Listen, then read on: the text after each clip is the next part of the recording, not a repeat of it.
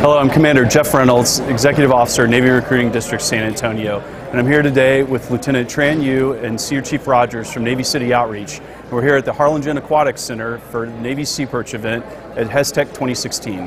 Today, participating in the HESTEC SeaPerch regional competition, we have 33 schools from the surrounding Harlingen area.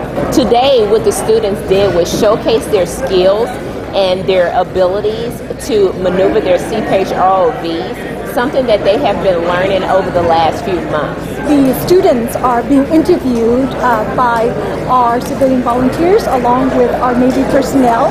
The questions that are being asked are generally involving the obstacle courses, the building of the robot itself.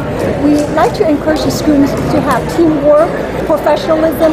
They're also displaying their posters, and pretty much is a transparency of teamwork, representing their school, representing their district.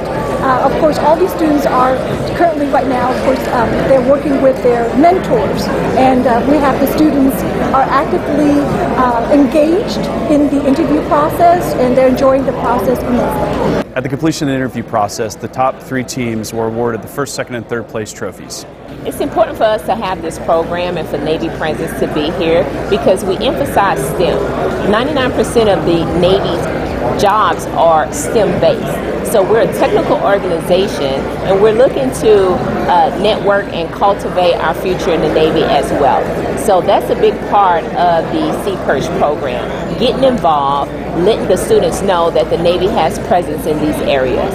On behalf of the United States Navy, we'd like to thank University of Texas, Rio Grande Valley for hosting HESTEC 2016, and we look forward to the partnership cooperation with the school next year in 2017. We'll see you then!